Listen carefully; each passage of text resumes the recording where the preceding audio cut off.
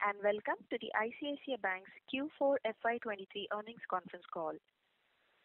As a reminder, all participant lines will be in the listen-only mode, and there will be an opportunity for you to ask questions after the presentation concludes. Should you need assistance during the conference call, please signal an operator by pressing star, then 0 on your touchtone phone. Please note that this conference is being recorded. I now hand the conference over to Mr. Sandeep Bakshi, Managing Director and CEO of ICICI Bank. Thank you, and over to you, sir. Good evening to all of you, and welcome to the ICICI Bank earnings call to discuss the results for Q4 of financial year 2023. Joining us today on this call are Anup, Sandeep Batra, Rakesh, Anandya, and Abhinay. The Indian economy has continued to show resilience amidst a volatile global environment. The underlying growth momentum is visible in increasing steel and cement output, GST collections, capacity utilization, rising demand for electricity and travel. The government-led capex cycle is continuing. Financial stability has been maintained and inflation, though elevated, has moderated from its peak. We will continue to monitor these developments closely. Our strategic focus is growing our risk-calibrated core operating profit through the 360-degree customer-centric approach and by serving opportunities across customer segments and ecosystems. We continue to operate within our strategic framework and strengthen our franchise, enhance our delivery and servicing capabilities, and expand our technology and digital offerings. The core operating profit increased by 36.4% year-on-year to 138.66 billion rupees in this quarter and increased by 28.1% year-on-year to 491.39 billion rupees in financial year 2023. Core operating profit less provisions grew by 34.7% year-on-year to 122.47 billion rupees this quarter and increased by 43% year-on-year to 424.73 billion rupees in financial year 2023. The profit after tax grew by 30% year-on-year to 91.22 billion rupees in this quarter. For the fiscal year 2023, the profit after tax grew by 36.7% year-on-year to 318.96 billion rupees. The board has recommended a dividend of 8 rupees per share for financial 2023, subject to requisite approvals. Total deposits grew by 10.9% year-on-year and 5.2% sequentially at March 31, 2023. Term deposits increased by 17.1% year-on-year and 4.3% sequentially at March 31, 2023. During the quarter, the average current and savings account deposits grew by 8% year-on-year and 1.2% sequentially. The liquidity coverage ratio for the quarter was about 124%. The retail loan portfolio grew by 22.7% year-on-year and 5.4% sequentially at March 31, 2023. Including non-fund-based outstanding, the retail portfolio was 45.7% of the total portfolio. The business banking portfolio grew by 34.9% year-on-year and 7.8% sequentially. The SME portfolio grew by 19.2% year-on-year and 6.2% sequentially. The growth in SME and business banking portfolios was driven by leveraging our branch network and digital offerings such as InstaBiz and Merchant Stack. The domestic corporate portfolio grew by 21.2% year-on-year and 3.8% sequentially at March 31, 2023, driven by growth across well-rated financial and non-financial corporates. The rural portfolio grew by 13.8% year-on-year and 5.5% sequentially. The domestic loan portfolio grew by 20.5% year-on-year and 5% sequentially. The overall loan portfolio grew by 18.7% year-on-year and 4.7% sequentially at March 31, 2023. We continue to enhance our digital offerings and platforms to onboard new customers in a seamless manner, provide them end-to-end digital journeys and personalized solutions, and enable a more effective data-driven cross-sell and upsell. We have shared some details on our technology and digital offerings in slides 17 to 28 of the investor presentation. The net NPA ratio declined to 0.48% at March 31, 2023 from 0.55% at December 31, 2022 and 0.76% at March 31, 2022. During the quarter, there were net additions of 0.14 billion rupees to gross NPAs, excluding write-offs and sales. The provisioning coverage ratio on NPAs was 82.8% at March 31, 2023. The total provisions during the quarter were 16.19 billion rupees or 11.7% of core operating profit and 0.7% of average advances. This includes contingency provision of 16 billion rupees made on a prudent basis. The bank holds contingency provisions of 131 billion rupees or about 1.3% of total loans as of March 31, 2023. The capital position of the bank continued to be strong with a CET1 ratio of 17.12%, Tier 1 ratio of 17.6% and total capital adequacy ratio of 18.34% at March 31, 2023 after reckoning the impact of proposed dividend. Looking ahead, we see many opportunities to drive growth in the risk-calibrated core operating profits. We believe our focus on customer 360, extensive franchise and synergy and collaboration within the organization, backed by our digital offerings and process improvement and service delivery initiatives, will enable us to deliver customized solutions to customers in a seamless manner and grow market share across key segments. We will continue to make investments in technology, people, distribution, and building our brand. We will remain focused on maintaining a strong balance sheet with prudent provisioning and healthy levels of capital. The principles of fair to customer, fair to bank, and one bank, one team, one ROE will continue to guide our operations. We remain focused on delivering consistent and predictable returns to our shareholders. I now hand the call over to Anindya. Thank you, Sandeep. I will talk about balance sheet growth, credit quality, P&L details, growth in digital offerings, portfolio trends, and the performance of subsidiaries. Balance sheet growth. Sandeep covered the loan growth across various segments. Coming to the growth across retail products, the mortgage portfolio grew by 17.6% year-on-year and 4% sequentially. Auto loans grew by 23.2% year-on-year and 5.1% sequentially. The commercial vehicles and equipment portfolio grew by 5.2% year-on-year and 3.8% sequentially. Growth in the personal loan and credit card portfolio was 43.2% year-on-year and 9% sequentially. This portfolio was 1,258.96 billion rupees or 12.3% of the overall loan book at March 31st, 2023. The overseas loan portfolio in US dollar terms declined by 23.8% year-on-year and 2.6% sequentially at March 31st, 2023. The overseas loan portfolio was about 3.3% of the overall loan book at March 31st, 2023. The non-India linked corporate portfolio declined by 52.3% or about $336 million on a year-on-year basis.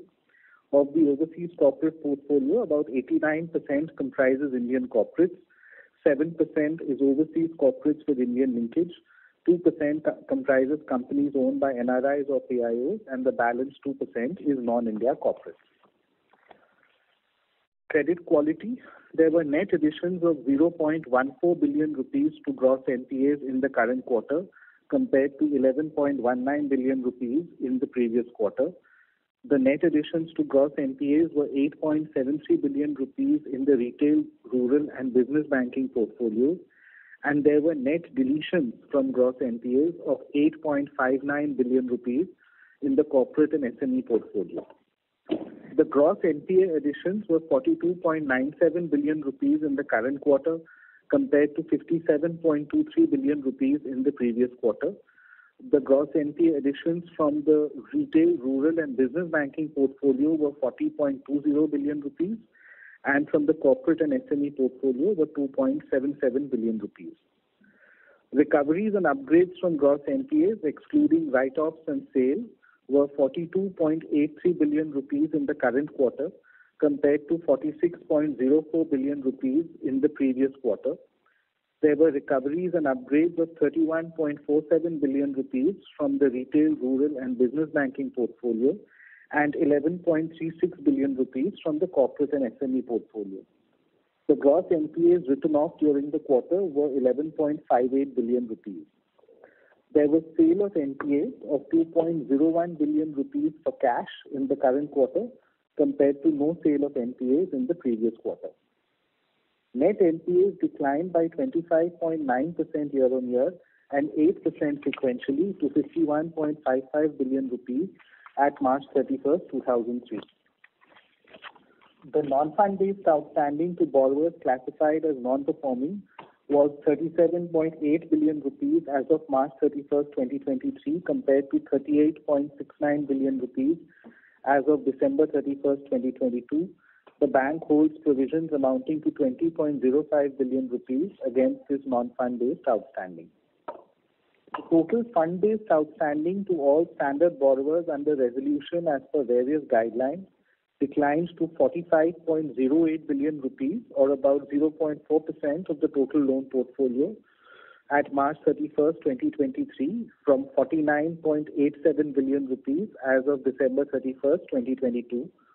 Of the total fund-based outstanding under resolution at March 31, 2023, 38.33 billion rupees was from the retail, rural and business banking portfolio, and 6.75 billion rupees was from the corporate and SME portfolio. The bank holds provisions of 13.8 billion rupees against these borrowers, which is higher than the requirement as per RBI guidelines. Moving on to the P&L details, net interest income increased by 40.2% year-on-year to 176.67 billion rupees in the quarter.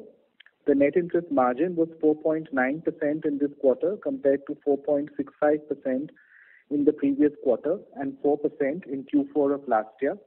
The net interest margin was 4.48% in FY 2023. The impact of interest on income tax refund on net interest margin was nil in Q4 of this year and in the previous quarter, compared to 1 basis point in Q4 of last year. The domestic NIM was at 5.02% this quarter, compared to 4.79% in the previous quarter and 4.12% in Q4 of last year. Of the total domestic loans, interest rates on 46% are linked to the repo rate, 3% to other external benchmarks, and 20% to MCLR and other older benchmarks. The balance, 31% of loans have fixed interest rates. The cost of deposits was 3.98% in this quarter, compared to 3.65% in the previous quarter. The sequential increase in NIM reflects the impact of increase in interest rates on loan yields, while repricing of deposits occurs with a lag. We expect to see the cost of deposits continuing to increase in future quarters.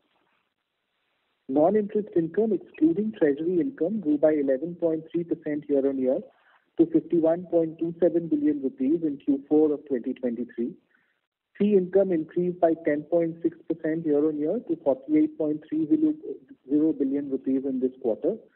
Fees from retail, rural, business banking and SME customers grew by 14.8% year-on-year and constituted about 80% of the total fees in this quarter.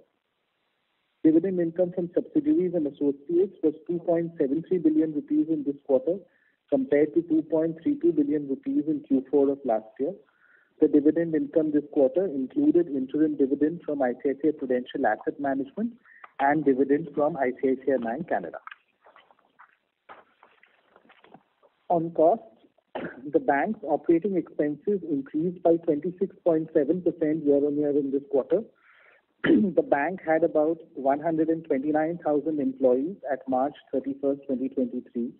The employee count has increased by about 23,200 in fiscal 2023. Employee expenses increased by 40% year-on-year in this quarter. During the quarter, the bank took a more conservative approach on certain assumptions underlying the provisions for retirement benefit obligations which resulted in an additional expense of 3.35 billion rupees. Non-employee expenses increased by 19.6% year-on-year in this quarter, primarily due to retail business-related expenses and technology expenses. Our branch count has increased by about 480 in the last 12 months, and we had 5,900 branches as of March 31st, 2023. The technology expenses were 9.3% of our operating expenses in this fiscal year, compared to about 8.6% in the last fiscal year. The core operating profit increased by 36.4% year-on-year to 138.66 billion rupees in this quarter. Excluding dividend income from subsidiaries and associates, the core operating profit grew by 36.9% year-on-year. The core operating profit increased by 28.1% year-on-year to 491.39 billion rupees in the full year FY 2023. The total provisions during the quarter were 16.19 billion rupees, or 11.7% of core operating profit and 0.7% of average advances. These include contingency provisions of 16 billion rupees made on a prudent basis. The total provisions during FY 2023 decreased by 22.9% year-on-year to 66.66 billion rupees. During the year, the bank made contingency provisions of 56.5 billion rupees, and the impact of change in provisioning norms for corporate, SME and business banking (NPAs) to make them more conservative was about 11.96 billion rupees.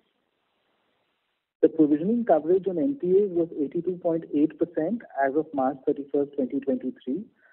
In addition, we hold 13.8 billion rupees of provisions on borrowers under resolution. Further, the bank holds contingency provision of 131 billion rupees as of March 31st, 2023.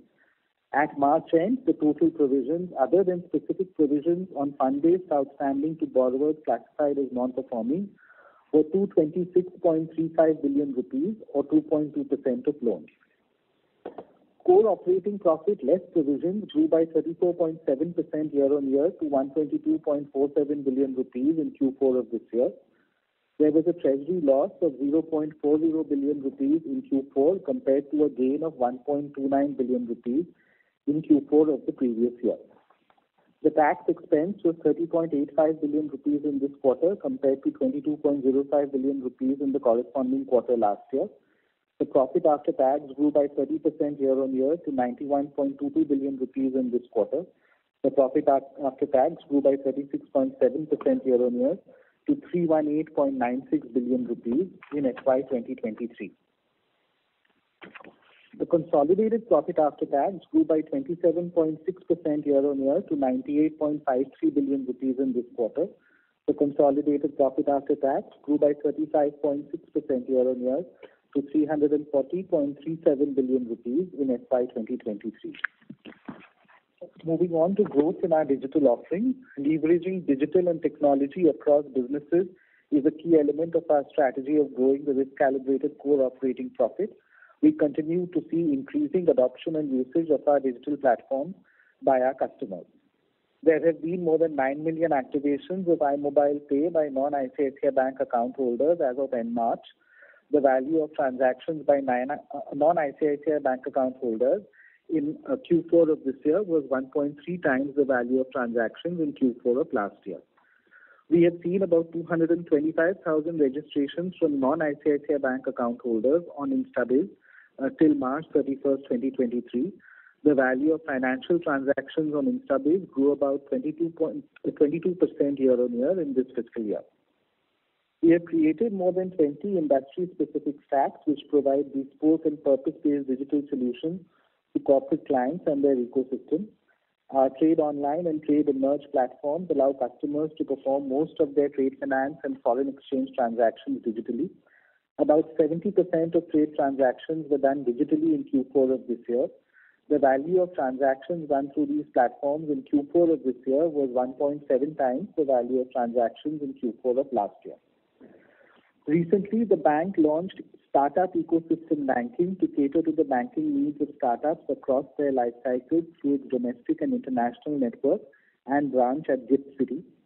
The bank offers comprehensive solutions in the areas of treasury, transaction banking, lending, managing foreign direct investments, and regulatory compliances, along with personal banking services for employees and founders. During the quarter, the bank launched an array of digital solutions for capital market participants and clients of custody services. The solutions enable various participants, including brokers, portfolio management service providers, foreign portfolio investors, foreign direct investors, and alternative investment funds to seamlessly meet all their banking requirements. We have provided details on our retail business banking and SME portfolio in slides 34 to 45 of the investor presentation.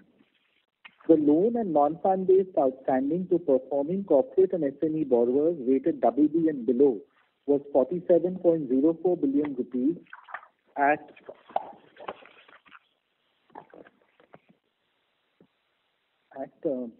March 31, 2023, compared to 55.81 billion rupees at December 31, 2022, and 108.08 billion rupees at March 31, 2022.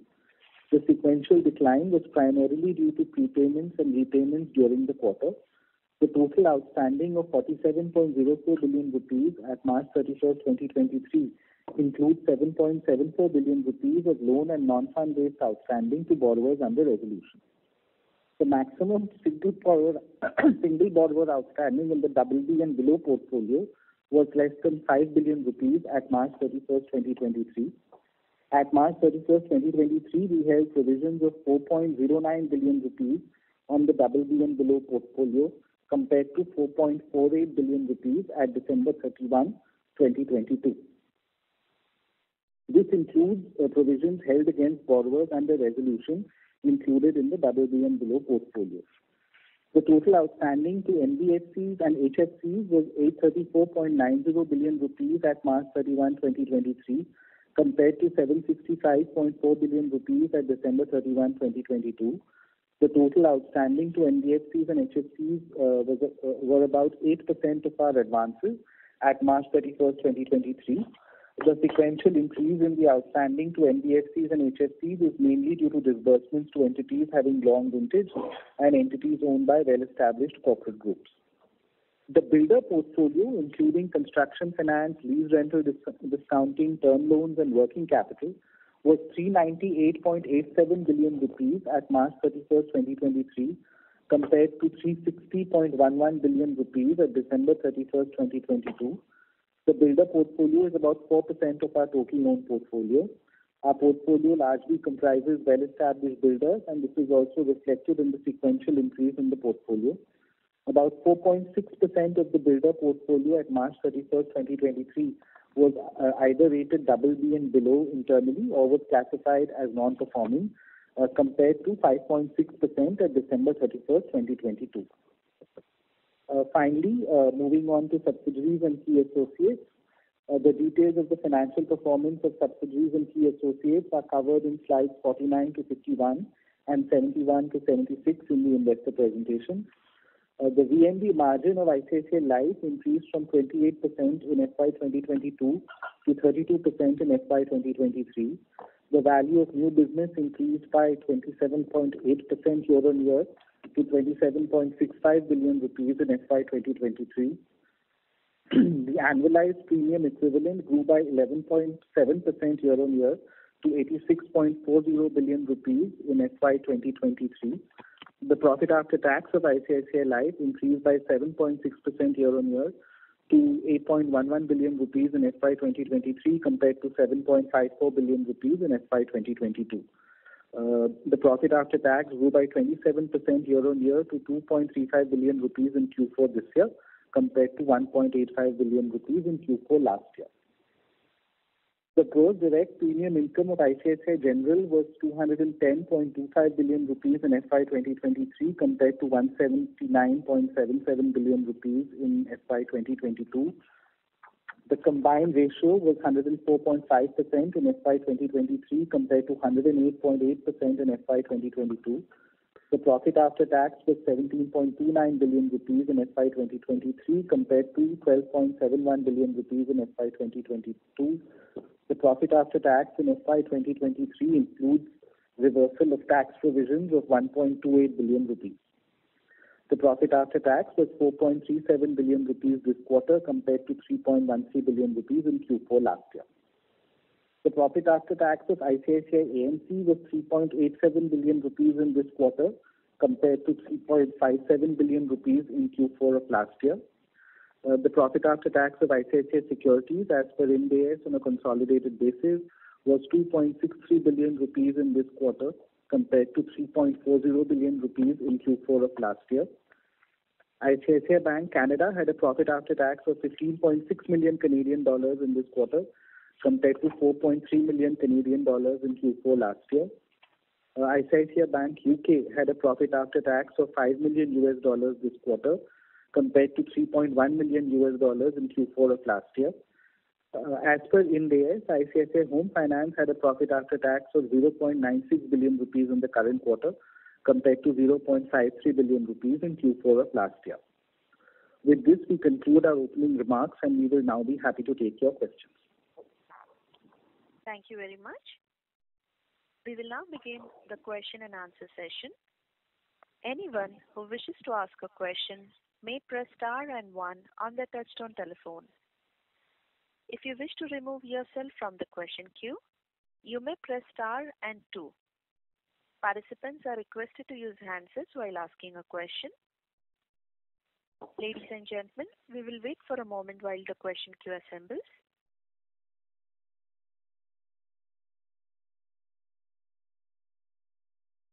We have our first question from the line of Mahrukh Adajania from Nuvama. Please go ahead. Yeah, hi, congratulations. My first question is on outlook for margins.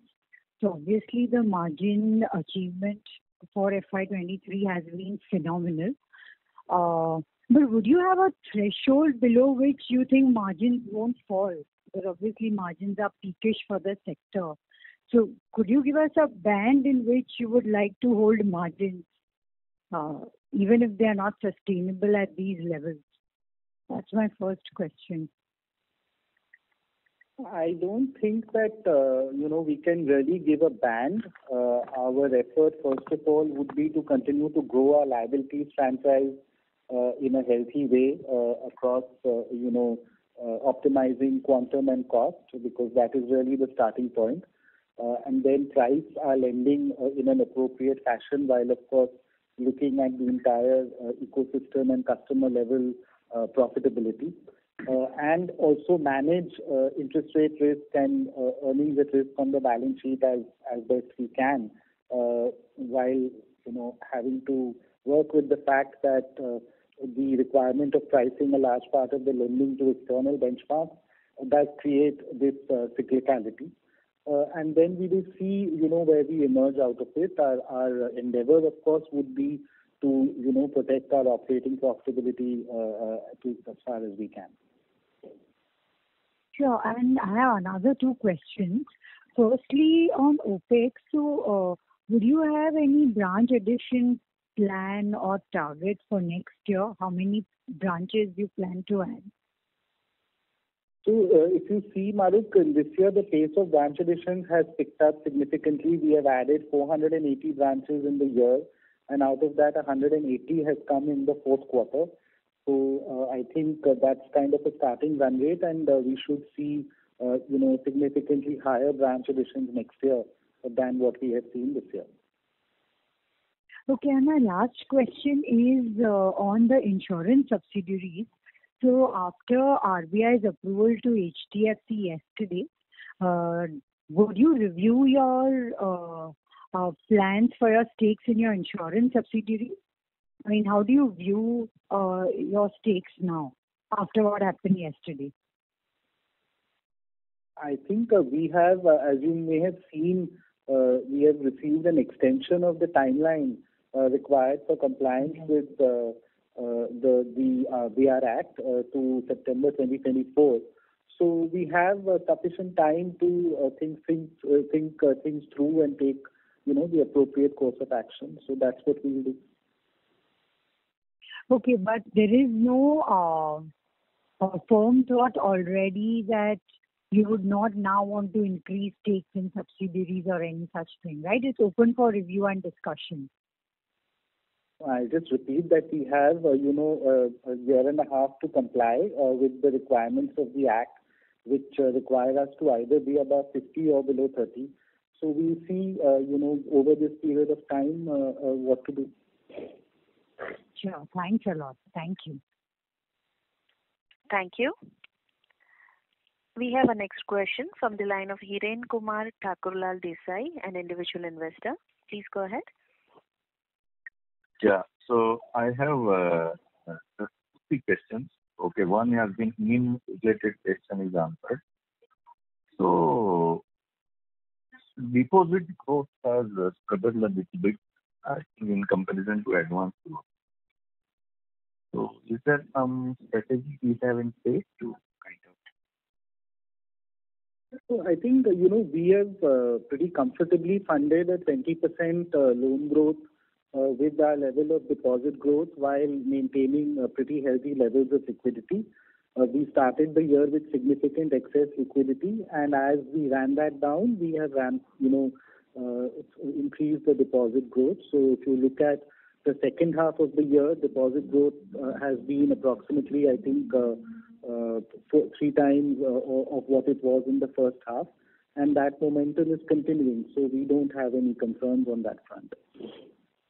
So in the follow-up to that is, so do we believe that we are somewhere close to peak in deposit rate, or banks may have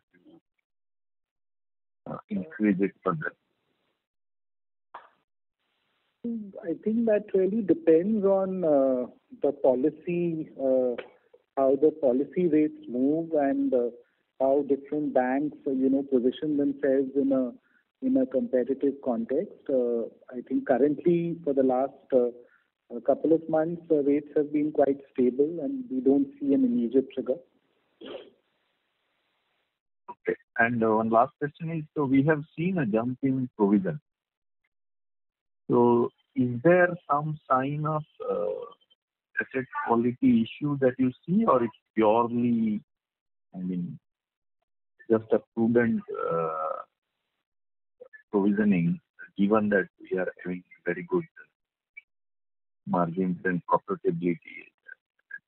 Actually, on a full year basis, our provisions have declined by more than 20%, and this is despite our making contingency provisions on a prudent basis of 56.5 billion rupees, as well as the impact of the change in our provisioning norms to make them more conservative, which was about 12 billion rupees. So excluding these two, our provisions for the year would actually be negative. So we are not seeing any uptick in provisions at all. Sorry to persist, but my question was more on Q4 after corresponding. So again, in Q4, we made total provisions of 16.19 billion rupees, of which the contingency provision itself was 16 billion rupees. So excluding that, the provisions were, negligible. No, I get that. But contingency also is, just that. There is nothing more to read into.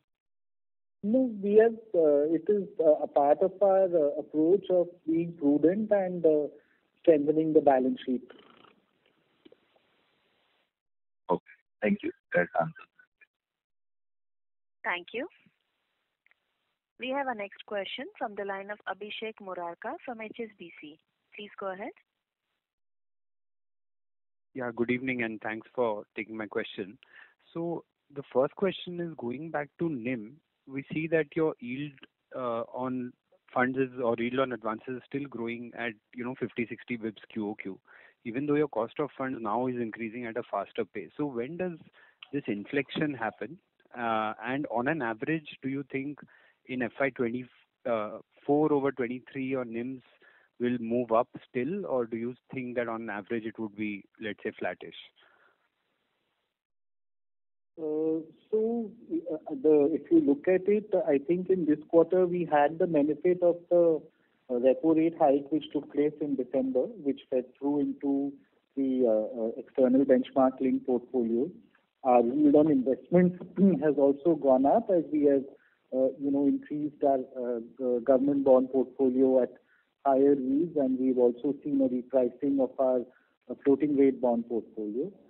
At the same time, the deposit costs have also started to reflect the higher deposit rates or the higher rates at which deposits are being raised incrementally. So I think we would believe that the NIMs are at kind of peak or near levels, and from here we should see a moderation. Of course, it's difficult to give a very precise outlook on that. So I wouldn't want to get into the level of NIM for next year. As I said, our focus will be on growing the business in a sustainable way. So Ananda, just going or taking that forward, do you think then the loan growth will become more operative, to drive PPOP growth, because NIM should largely moderate from here, and then there's more pressure to maintain a, let's say, 18-19% loan growth. And do you think that's possible? I don't think we would see it as a pressure to do anything. I mean, we would believe that there is sufficient opportunity for us to grow, and that we are quite comfortable from a funding perspective to support that level of growth.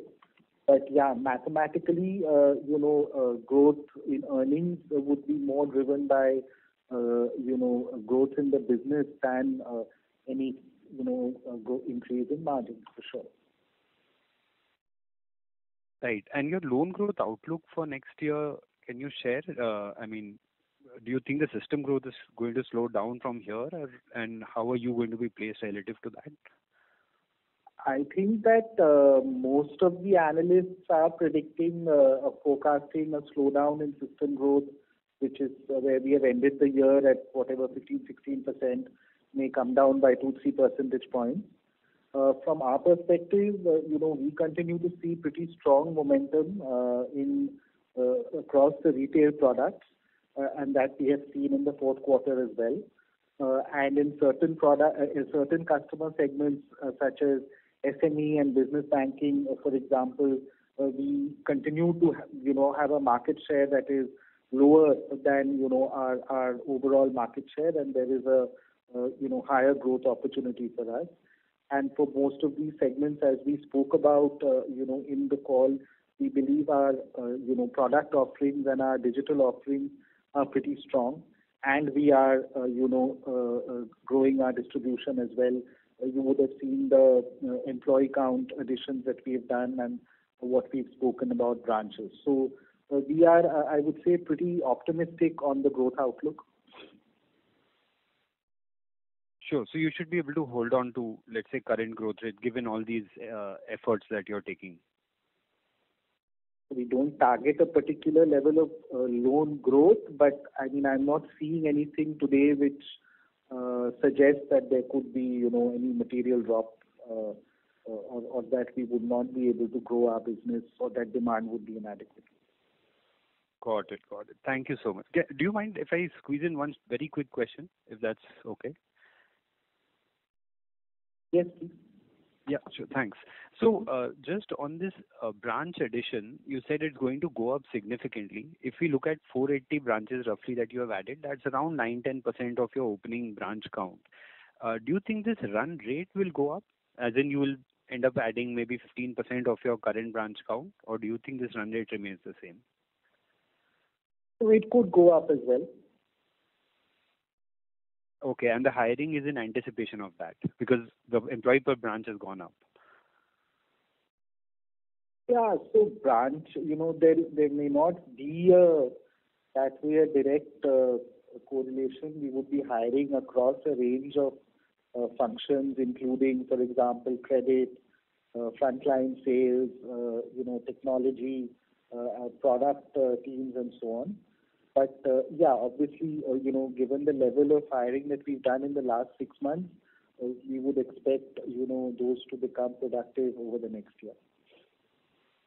Got it. Thanks so much, and all the best for future quarters. Thank you. Thank you. Ladies and gentlemen, in order to ensure that management is able to answer queries from all participants, kindly restrict your questions to two at a time.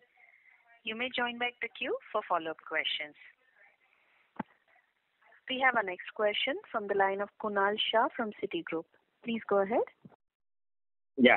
Hi, congratulations. Good set of numbers. So firstly, on the operating profit, given that NIM trajectory could slow down, there could be some moderation in the overall industry-wide credit growth. And since we are investing into the franchise as well, so maybe in terms of what we have been highlighting with respect to 20% operating profit growth all through over past several years, maybe what are the levers available just to ensure that the operating profit growth sustains in that range, or there should be definitely a moderation which we should see over next couple of quarters? I think what we have seen on the operating profit growth has really been an outcome of the business that we have done, underwriting that we have done, our liability profile, and our approach to overall profitability. I think when we really adopted operating profit as the main operative metric for us, we were making significant provisions on our historic NPL book, and now if we look at it, that is largely addressed. And given the kind of provisioning policies that we have now, where there is very little lag between an asset turning delinquent and or over 90-day and getting provided for, the credit operating profit less provision is a pretty accurate reflector of the earnings of the business or the growth and quality of the business.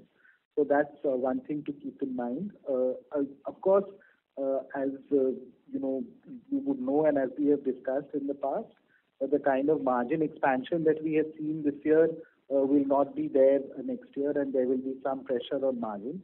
But that will hopefully will get addressed along with growth. Any levers with respect to either the fee income or maybe some other line items which can provide incremental delta? So I don't think we're looking at it on a line item thing of fee income. We see a lot of opportunity in the market, and that is what we would try to capitalize on, and look at the overall kind of earnings performance of the business, including credit costs. Sure. And lastly, in terms of the overall term deposit growth, if you can throw some color in terms of how much has been, say, from the retail side and how much was wholesale, because there was a strong growth which was there in this quarter. Yeah. So we are focused mainly on the retail and more granular deposit growth. We have not really been large takers of high value bulk deposits. Okay. So larger part of the growth is retail. Yes. Okay. Yeah. Thank you. Thank you. We have our next question from the line of Nitin Agarwal from Motilal Oswal. Please go ahead. Yeah, hi. Thanks for the opportunity and congratulations on very strong performance. So one question is on the trend and recoveries and upgrades, what is really driving this, and what have we changed in our underwriting approach to enable negligible credit cost on successive basis? While the entire system is reporting a very benign credit cost, but numbers for ICICI with almost 0 to negative credit cost is way better than everybody else.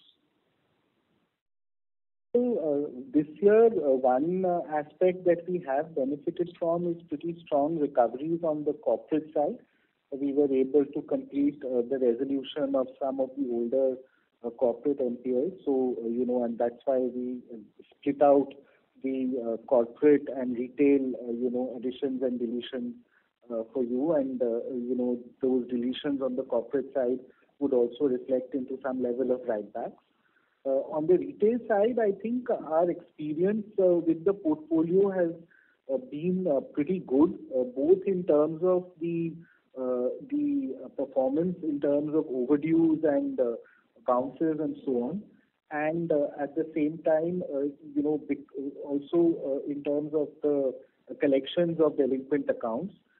Again, because we have accelerated our provisioning on these portfolios significantly, they become delinquent, we provide, and then as the collection efforts continue, the customers, become regularized again. So when we have a granular portfolio, a lot of, delinquency and recovery can happen in a much quicker manner than, in a larger, chunkier corporate portfolio where it can take several years to resolve an account. Right. Sure.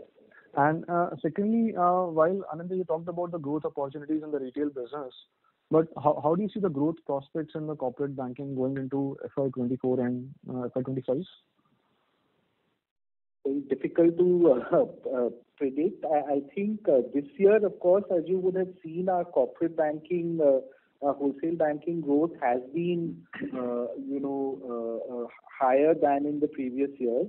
I think for the system also there has been a recovery in corporate credit growth, I guess post the turn in the monetary environment and some shift from bond markets to banks.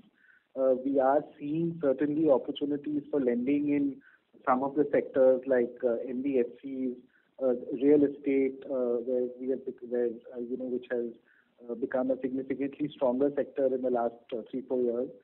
So there are those opportunities. The public sector companies continue to invest as well.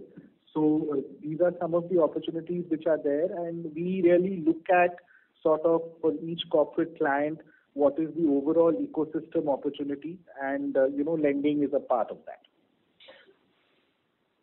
Right. And lastly, if you can just share some color on the treasury losses this quarter, very small treasury loss of 40 odd crores. Some split of this, if you can share. So actually, we don't really look at booking large treasury gains, in our core SLR and other portfolios.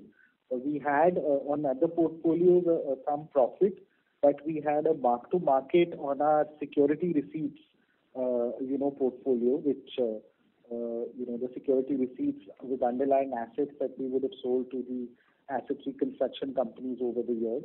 So there was a small negative on that account, which gets reflected in the treasury line item. Okay, sure. Thank you so much, and wish you all the best. Thank you. We have our next question from the line of Saurabh S. Kumar from JP Morgan. Please go ahead. Hi, good evening, Ananda. So just on this slippage rate, so this 75-80% recovery rate that we're seeing on the retail rural, business, is that you think normal, or is it just out of COVID we are just experiencing this strong momentum? I'm just asking that your gross number is very high, is maybe 2.5%, and it is extremely low. So this net number sustainable is the question. So I think we have always been saying that the net additions in retail will go up, and they have actually gone up. But probably if you look at the gross additions and gross deletions for the quarter, the deletions, which are accounted for by very old NPLs would not be much. In fact, now we have, in addition to pretty accelerated provisioning, we have fairly accelerated write-offs as well. So I think this is level of deletions is, I would say, not abnormal. But having said that, as the portfolio grows, and evens, we will see an increase in the net additions as well. Okay, got it. Second, sir, is on this RIDF, so your reduction, which we have seen year on year, is this mostly organic generation of loans? Sorry? The RIDF. So this is basically the net maturity. So we have had more maturities of our RIDF investments than the incremental investments that we have been called upon to make. Okay. So incrementally, it is you must be meeting all the requirements even at this growth. Is that a fair comment? So we do meet the overall requirement. We have some shortfalls in a couple of the subcategories, and we do have some RIDF calls as well, but those are quite moderate, and the maturities out of the past year's RIDF portfolio have exceeded that. Okay, gotcha. Thank you, sir. Thank you. We'll take our last question for today from MB Mahesh from Kotak Securities. Please go ahead. I mean, just two questions. One, when you look at the mortgage part of the book, could you just tell us how have you kind of worked through the borrowers with respect to the increase in interest rates? So the standard structure of floating rate home loan in India is that when the interest rate rises, the EMI, the tenure gets extended, subject to certain cutoffs, which could be in terms of age or certain criteria that are defined for the various customers. And similarly, when the interest rates decline, the tenure gets shorter, and customers also understand this cycle pretty well. So in the current cycle, of course, given the sharp increase in the benchmark rates over a relatively short period, a fairly large part of the portfolio would have seen an EMI increase, but that has happened. Okay. And the second question is that if you look at the increase in, let's say, CASA ratio, does that growth slowdown reflect anything about the underlying customer profile? In the sense that, are you seeing salary credits or savings credits kind of significantly slowing down for rural in the portfolio? As a consequence of it, you should see a slowdown in the sector quite soon. No, I don't think so. I think what has happened is that we had 2 years of extremely strong growth, and probably this is the year when our segment of customers has seen a consumption recovery and so on. The second is, of course, as interest rates go up, you would see some shift from SA to FD. And those seem to be, the two main factors, the base effect and the rise in interest rates on the savings account side.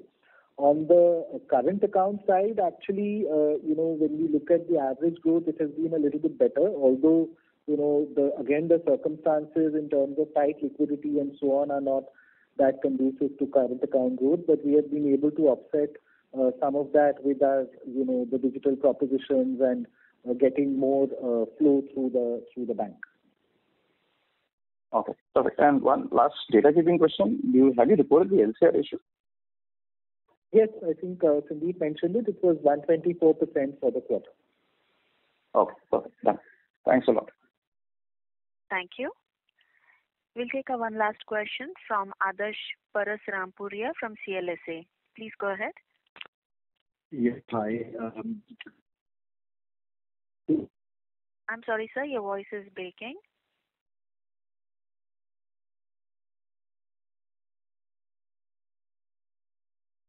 I'm sorry, sir, we are unable to hear you.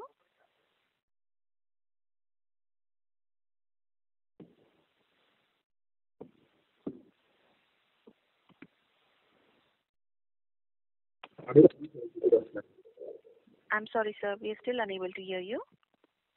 So just keep my question. Thank you.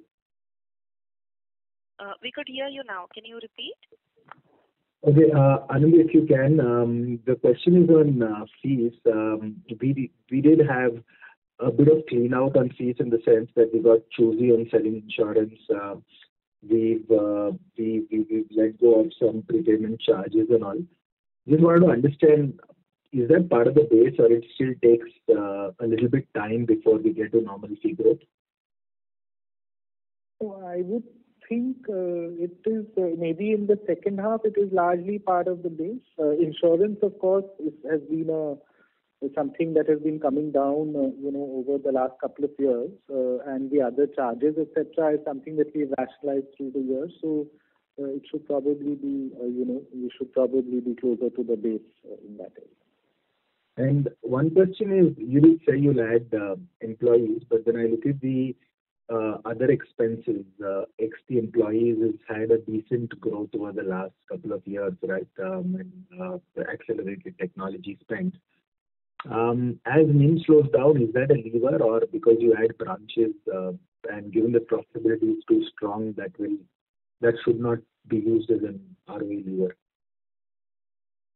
No, so I think we have consistently said that, we believe that there is a good market opportunity for us, and we will continue to invest in that. And if, for a couple of quarters, operating expenses growth is higher than revenue growth, we would not really worry about it too much as long as we have a sustainable path. So we'll have to just look through that. Perfect. This is useful. Thanks. I'm done. Thank you. I would now like to hand the conference over to management for closing comments. Yeah, thank you, as always, for sparing time on a Saturday, and we'll be happy to take other questions that you have after the call. Thank you. On behalf of ICICI Bank, that concludes this conference. Thank you for joining us, and you may now disconnect your lines.